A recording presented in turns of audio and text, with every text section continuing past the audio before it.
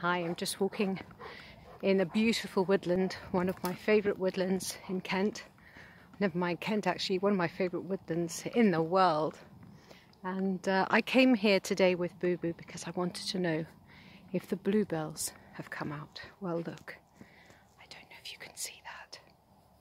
It's not really very clear, of course, because I can't zoom in. But I'll just turn it around.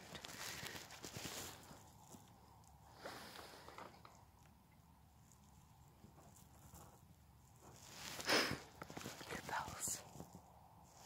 There are bluebells.